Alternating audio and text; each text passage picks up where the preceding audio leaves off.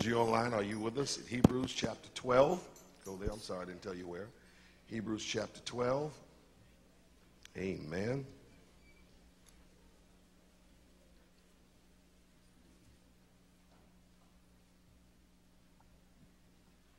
Hebrews chapter 12. Let's look at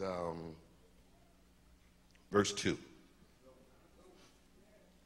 You get it? Shout amen. Looking on to who? Jesus. Now, who is Jesus? Author and finisher of our faith. Who for the joy. There's some reasons why Jesus did what he did. Who for the joy that was what? Set before him. What did he do? Endured the cross. What else? Despising the shame, and is set down at the right hand of the throne of God, looking unto Jesus, the author and the finisher of our faith. Father, I give you thanks and praise and pray you cause increases we're touched by this truth and that we reach for heights unknown. Amen and amen. Take your seats in the presence of Almighty God. This month, each month we have an emphasis. If you go through your GCT calendars, how many have your calendars? Keep your calendars. Wherever I go, I was passing out calendars at the game last night. Take the calendars with you because there's much information there, and it's just a good thing to have. But in there, we have the emphasis of each month. Last month was purpose. Remember that? January was purpose. This month is what? Destiny. That's right. February is destiny. And it's so important for us to really get some understanding of what destiny is and what destiny is about as it relates to our lives and our walk in Christ. Amen? Somebody shout destiny. Destiny is God's desired place for you. Say that, God's desired place for you. It is God's finishing for you. You understand? God has an ultimate place that he wants each of us to end up. I want to talk today about the beginnings of your finish. Say that, the beginnings of your finish. I know that's a little odd, a little strange, but that's the way it came to me because, Jeff, it talks much about, in our lesson today, about how we're to walk towards a finish. You can't discredit the beginnings. The Bible says, despise not the day of small things. Look at somebody and say, everything has a beginning. But when you don't understand the beginnings of things, you'll never get to the ultimate finish that God really has for you. So you have to respect and have a sense of honor and integrity when it comes to little things. Yes, yes, yes. The Bible says that if you're faithful over few things, God says, I'll make you ruler over much. That means if you're faithful over a few, good, and God says, I'm going to let you run a whole lot.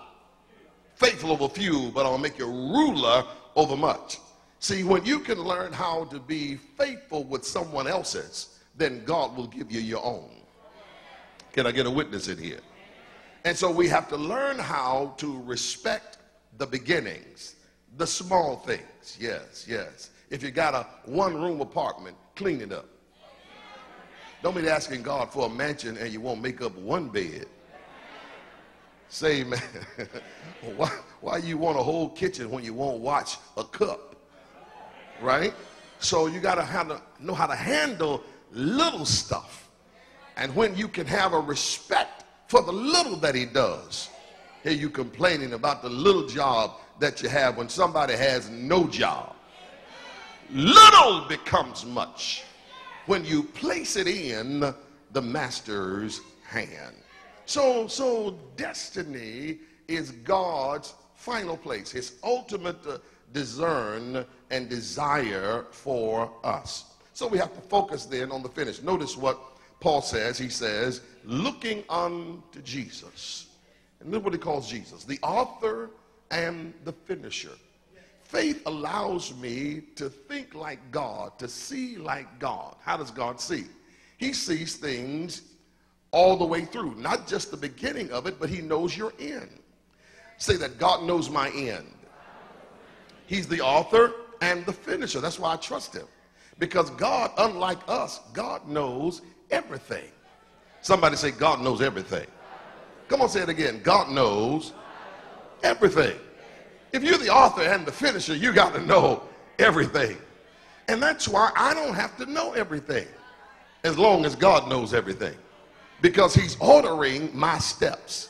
He'll give me warnings about what I need to do and when I need to do it. Oh, yeah. So everything is too much for me to know. I just need to know what God's going to do, Angela, day by day. What's that song y'all sing? One day at a time. Don't just sing it. Do it. Trust God every day. Don't be worried about tomorrow when it hadn't even gotten here yet. You don't know if you're going to have tomorrow. You better make the best of this day that you have right now. Shout amen, somebody. So we walk faithfully and thankfully through the beginnings on our way to our finish. Jesus, the author and finisher. He knows the finished, final facts of my faith. Say that. Jesus knows the finished, final facts of my faith. He knows everything there is to know about me. That's why most times in our prayers, we talk too much. The best prayer you can pray is simply this: Lord, you know. Now that's going to have you a prayer meeting in the last 2 seconds. Lord, you know. Especially when you're praying around nosy folks. Some people just listen to your prayers to find out your business. Will you lead us in prayer today? Okay, bow your heads. Lord, you know. Amen. Because he already knows what I have need of. Watch this. Before I even ask him. You think you got to explain something to God. Are you crazy? God, I want you to do this for me, but I need you to do it on Wednesday, Lord. You do it on Wednesday. There's a car I want, and it's at 657 Perkins Street. God is on the left hand side. God knows where the car is. You're not talking to somebody that doesn't know. He knows what you don't know. That ain't the car you're going to get. It's the other one on the home floor, showroom floor. Amen, somebody. See, God got something better in mind for you. Tell your neighbor he's got something better in mind for you. Yes, he does. He's got something better in mind for you. I remember when my wife and I moved back to Memphis, we were looking for our first home in Memphis, and I got so tired of looking for a house. And so I just said, we're getting this one. It's got a big enough bathroom in it. We're getting this house. And she didn't care much for the house, and so she said, okay. I said, we getting this house. I was getting ready to put the contract down, and she went around, kept driving around, and called me. She said, I found something else. I said, girl, I told you I'm sick of looking for a house. And I went out there and saw that she found something bigger, better, for less. Say amen, somebody. And it had the address of my birthday, so I knew it was God. It was night of my year of birth. 1958 was the address, Mount Baden at that time, back over there in Cordova where it was. I said, yeah, God, this must be you. So God knows what he has for you even when you think you know what you want. Say he already knows. Say it again, he already knows. Right, only God knows, watch this, what is. Why is that? Because he determines is. He knows what is because he determines is. And don't give prophets and preachers and evangelists and missionaries and other folk too much credit. Yeah, we just making people, crazy today. We're giving prophets and preachers and stuff too much credit. God is the only one that knows everything. Come on, talk to me. And you find somebody, you tell me a prophet or preacher, somebody that knows everything about you, and I'll show you somebody stalking you. God is the only someone that knows everything. The Bible says, as it relates to prophets and preachers and others, that we know in part. Look at somebody and say, you only know so much. God will show you a little bit. He ain't going to show you all of everybody's business, because you can't handle that much truth. Come on, talk to me, y'all. Say amen, somebody. But God is the one that knows how many things? Everything. God knows what is. Why? Because he determines is. He knows when he's going to bless you and how he's going to bless you and who he's going to bless you through. God already knows those things. What we're to do in life is not just to reach for levels, but to reach for realms. Realms have to do with things that God provides. See, levels have to do with people, places, and things, places and positions. Levels are determined by men. Amen. But the realm is determined by God. God can do something for you, and man be trying to figure out how you got there. They said, I thought you was on level 1. And how you get to level 10? Because God let me skip some stuff. You don't hear me talking to you.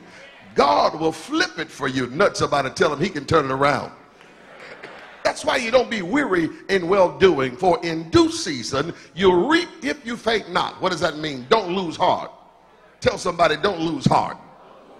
You got to remain focused on the better that God has for you. Don't lose heart. Quit throwing in the towel. Stop quitting every time a little trouble breaks out. Don't you know God is still able?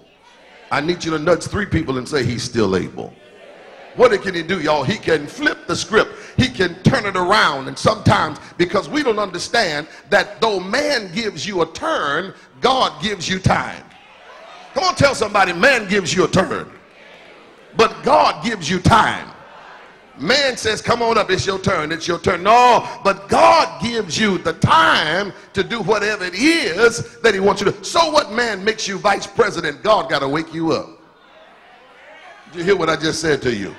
Yeah, man can make you vice president. Man can give you the newest position over everybody else. Man can give it to his relative, but God's got to wake him up because he controls time.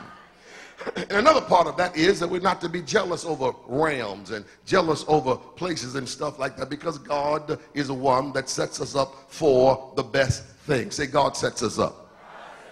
Let me have about 5 brothers to come up here right quick. Right, 5 brothers, about 5. Stand up here right quick. I'm gonna show you how God sets things up. Come on, about 5 brothers. Come on. There you go. Come on. There you go. Thank you. Come on, Deke, you stand. Thank you. That. Line up for me right here. Line up for me and face me. Line up for me. That's right. Line up for me. Come on up a little further. So that's good. Line up for me. Yeah, line up for me. Isn't that something? Look at it. Yeah, they're in line. I put them in line. I did that. I put them in line.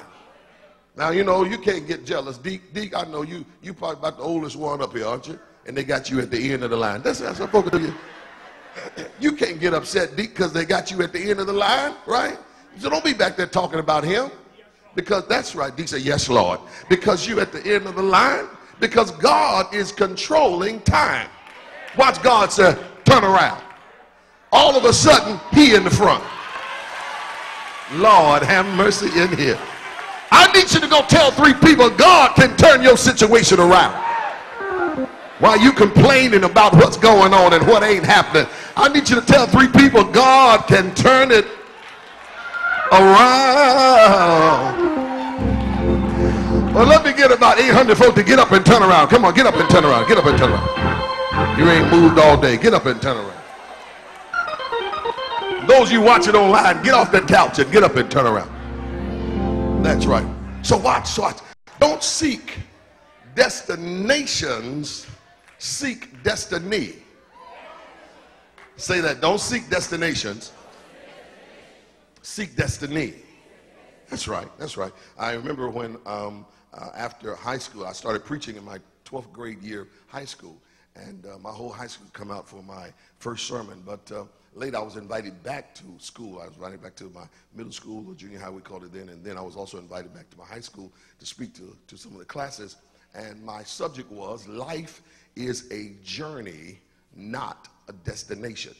Because so many people look at life as to that they finally made it. No, every step you take is for the next step. Every experience you have, God is only preparing you for the next experience. Whatever you're going through now, you'll use it for tomorrow. Are you hearing me? Life is a journey, and most young people miss that because they're eager to get out of high school only to get ready to go back to school. Understand something. You're not getting out of high school like there's no more school. I'm going to stop learning forever. No. Now, that's why you are to be very conscious of what you're taking in school, what you're learning. Even for those of you in college, be very careful and conscious of what subjects you're taking because of where you want to go from there. You don't just want to graduate and then it's over. No, everything now I have gained, I must apply for the next venture. for the next challenge. Everything that happens in your life ought to some kind of way make its way into your learning, your understanding, that you gain something from it. Help me shout, learn from it. Say it again, learn from it. So a destination is a place, but destiny is the progressive promise of Almighty God, right? And the best way to respect your past is to build on it for the future. Say that. The best way to respect my past is to build on it for the future. Yeah, what has happened, right? You and Bubba ain't together no more. That's over. Learn from it. Don't get another Bubba. Right? Amen. You and Susie, something happened, I don't know what, but learn from it, right? Don't get mad, want to run over Susie in the car when you see her across the street. No. Learn from that. Say amen, somebody. Whatever has been your dilemma, your challenge, your issue, amen, whatever has been that has come into your life in the way of experience, learn from it. Grow from it, right? Because it's a part of the beginnings of your finish. Shout yes in this place, right? So we live in a time of transition. Say I'm in motion. Say it again, I'm in motion. That's right. And so that's what we learn, how to be in motion and to realize what God is doing and how to see what's happening in our lives. There's something God himself is making to happen for us in our lives. There's something years ago, I had this analogy that came to me as it relates to 3D, how you see things, 3D, yeah. And I got this unction when I was at, I guess it was called, what is that thing at Disney World? Not Disney World, it's in Orlando. Universal Studios. I took my boys, my wife and I, they were very young, to ride this ride called Spider-Man. And they said, well, you got to put on these 3D glasses. I didn't want to do it. I just took them and put them in my pocket, and my boys were just jumping around. And, I say, really, this is not that interested. And they said, Daddy, you got to put the glasses on. And so I put the glasses on, and man, Spider-Man jumped in that car. I said, what in the world? I took the glasses off, and he disappeared. I put the glasses back on, Spider-Man swung right by me. Because those glasses allow you to see what you didn't see before. Oh, Lord, that's why some of y'all didn't wave your hand. When I said that, you should have done this. Woo! Because you can't see them. That's what your problem is. Amen. You got to be able to see what you haven't seen, Lord Jesus. Tell your neighbor, you've been missing some stuff. Tell your neighbor. Tell them God's been working right around you. There are angels all throughout this room. You just can't see what's happening. God is right now making a way out of nowhere. Good God Almighty. God just sent some angels to fix some stuff that's going wrong at your house. And you don't even know it, but God's putting some gas in your car right. Oh, Lord Jesus. Look at somebody and say there's something in the atmosphere going on right now. But you got to be conscious in your faith. Now, some things you'll never see through your physical eyes. You got to see them in faith. Say faith. We walk by faith, not by sight, because our sight is limited. Say amen, somebody. I mean, thank God for these little glasses I got on. If I take these glasses off, all y'all look like relatives. Amen, somebody. But when you understand faith in God, God will reveal some things to you you never saw before. 3D, divinely determined destiny. Divinely determined destiny. You've got to understand the finish that God has for you. See, he's the author and the finisher. So what faith allows me to do is to see like God and to think like God. God will show you the finish of a thing before he even tells you to start it. That's right here in church or at home, wherever you're capturing visions and so on, understand that God's showing you what he's already done. But now he wants you to walk through the process to obtain what he has for you. Shout amen, somebody. And even though we have trouble, and sometimes the enemy wants you to be misled because of the difficulties you're having. Yeah, there are people on your job that don't want you to win. They're talking about you. They're digging ditches for you. You know you can't stop folk from lying on you. Can I get a witness? Stop chasing every lie that people tell on you. You'll waste your days. Amen. Matter of fact, you're going to spread the rumor even further trying to did you hear what they've been saying about me? No, I ain't heard what they say. Now you got 6 more people know what they said about you. You just have to go on in life. The Bible says, when men say all manner of evil against you, rejoice and be exceedingly glad. Why? Because great is your reward, Lord have mercy, in heaven. Oh, God was giving me a word the other day in my time of meditation, and he was simply telling me that the devil is setting me up for my best. Amen. Because Satan don't even understand what he's doing. When he's putting you down, God is raising you up. Are you hearing me talk to you? See, the world will make you think when people put you down that it is an indictment. But let me tell you what God told me. He says it's not an indictment, it's an induction. Oh, you missed it. I used to be slow too. I said it's not an indictment, it's an induction. In other words, now you are a member of the club. The scripture says, for so persecuted they the prophets that were before you. Oh, Jesus. If they talked about Jesus, what makes you think they're not going to talk about you? Look at somebody and say, let them talk about you. Just keep your heart right. Come on, tell them, let them talk about you. Just keep on rejoicing in what God is about to do in your life.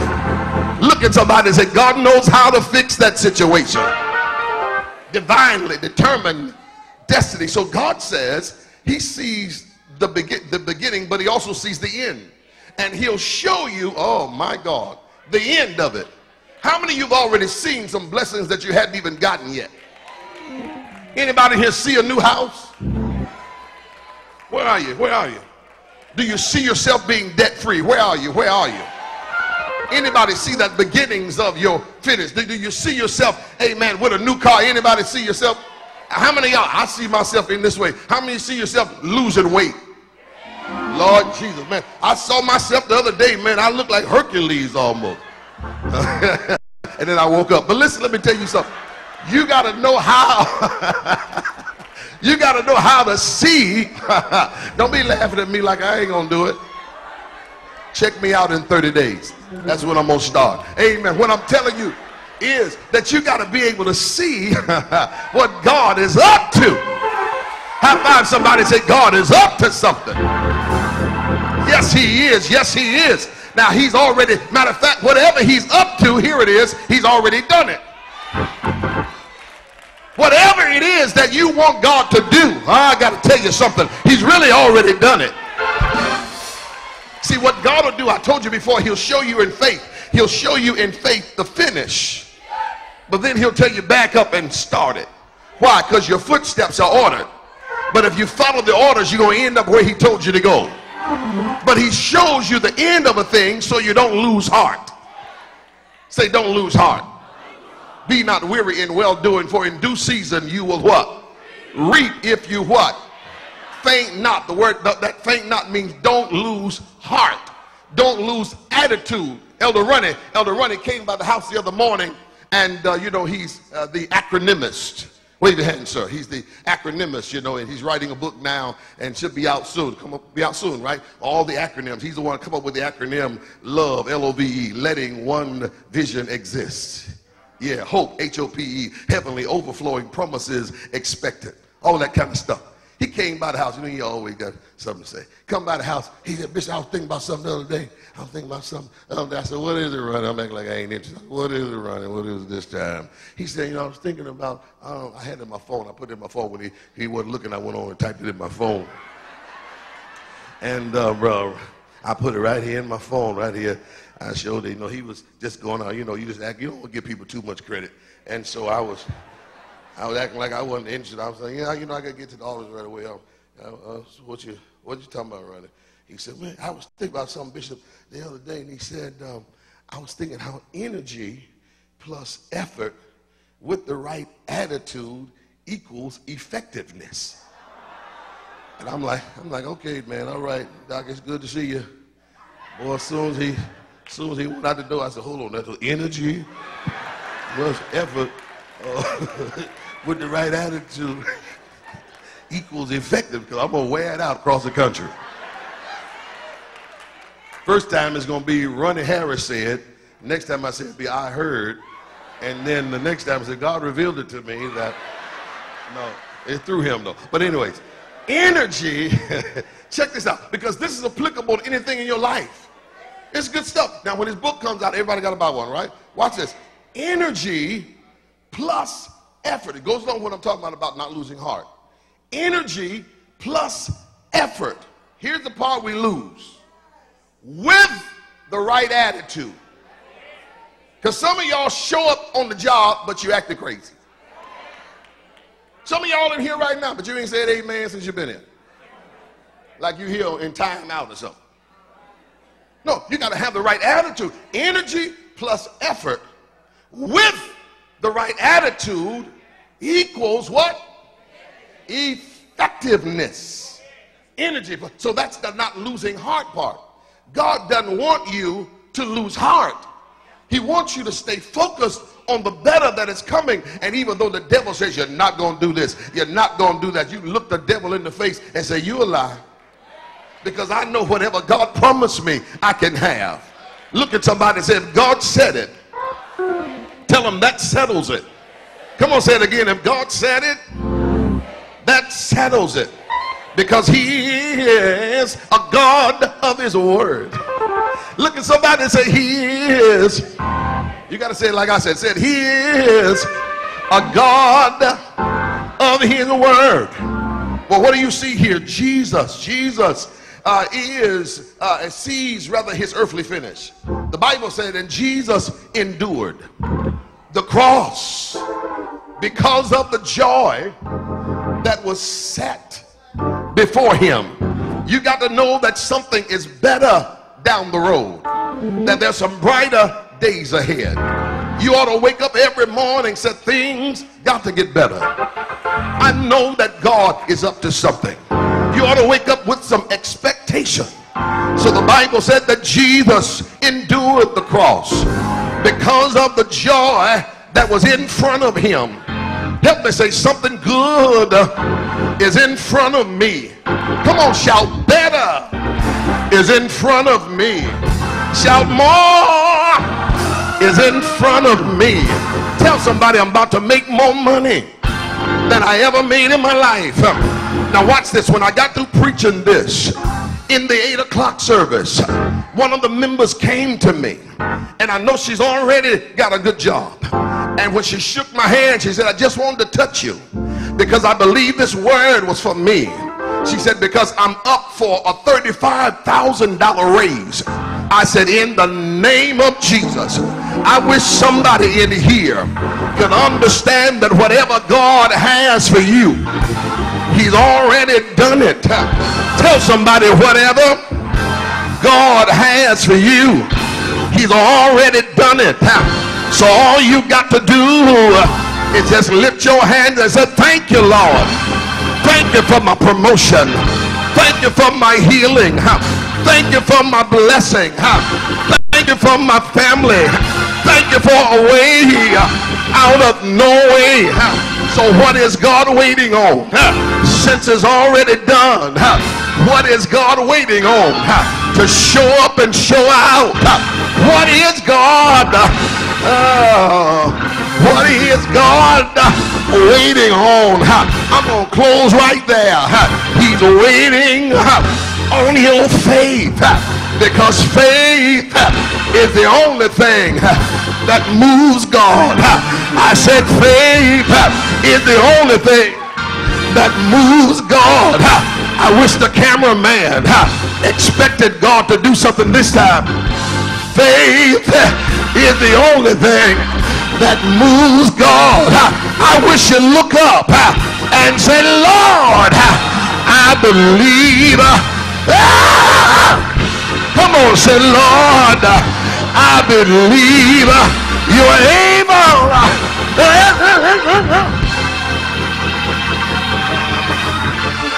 Go shake 5 people's hands and say, you ain't seen nothing yet.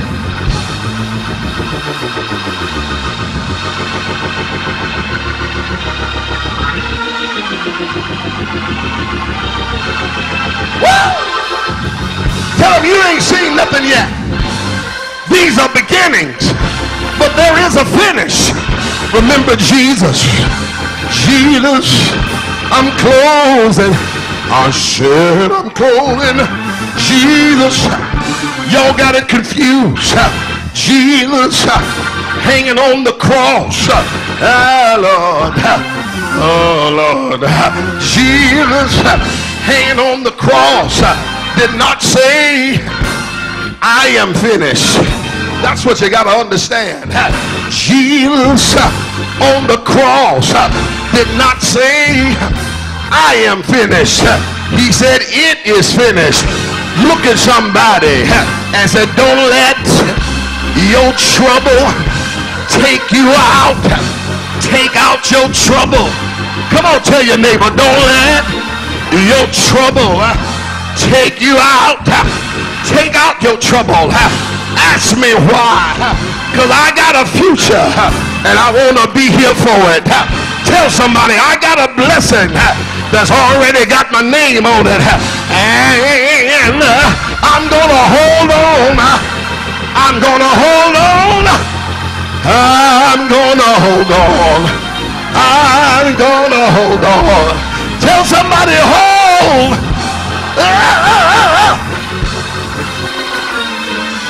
I'm finished. I'm sorry.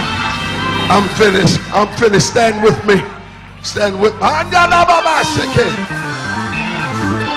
Come on, shake somebody's head. Tell them, hold on. Hold on. Don't dare give up. Hold on.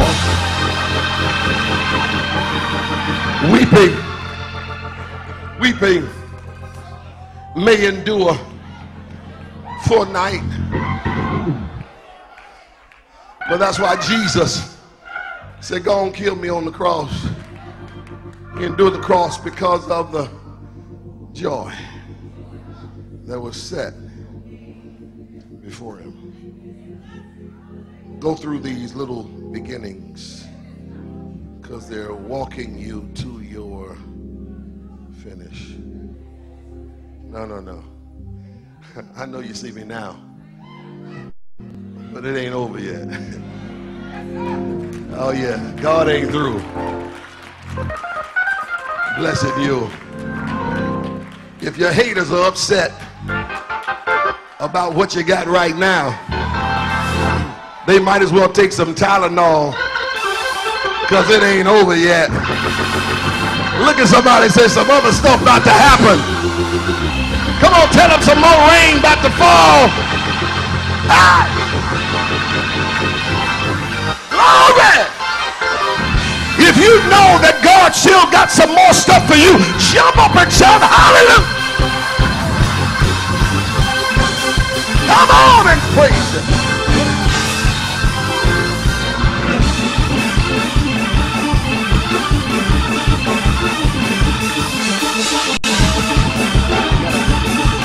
Woo! My God, my God.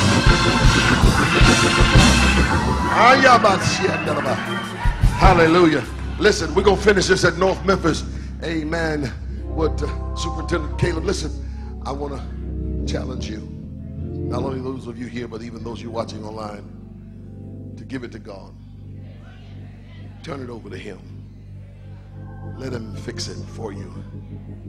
He knows just what to do with it. Don't throw your family away. Give them over to Christ. Amen.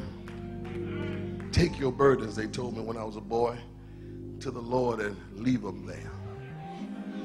Thank you, Jesus. Some of y'all, the reason you've been all over, you've been carrying something that's too heavy. Give it to him. I want you to just to act it out today. I would love to lay hands and pray for everybody in here. You know, I'll do that kind of stuff. But I want you to know God's hand's bigger than mine. He can touch you right where you are, and he knows where you're hurting. Amen, somebody. So when I challenge you and tell you whatever it is, I want you to act like you're carrying something, whatever that situation, whatever it is. You don't have to tell everybody your business. Remember, Lord, you know. Amen. Get that situation. Some of y'all just got a name on it. Yeah, it's not a thing. For some of you, it's a person. Some of you, it's a situation. Get it right now. Glory. And I want you to know that God's hand is extended. When I tell you, I just want you to toss it like that and say, Lord, it's yours. 1, 2, 3, do it. Lord, it's yours. Now I want you to praise him because you ought to feel lighter now.